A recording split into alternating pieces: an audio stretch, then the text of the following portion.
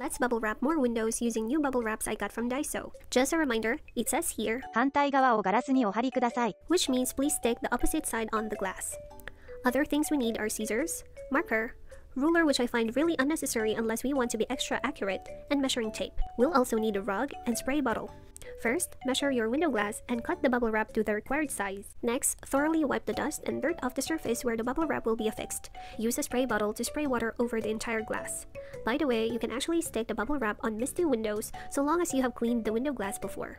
Now, let's affix the bubble wraps. This is the window glass I sprayed water on. Meanwhile, on this glass, we will just use its mist to stick the bubble wrap. There you go, we are done. You can open the window since we cut the bubble wrap the same size as the window glass. If it comes off, spray water to re-affix it. Now, you can relax and enjoy the warmth of your room because this bubble wrap is a good means of insulation. It is not the best, but it is definitely one of the cheapest winter hacks we can do.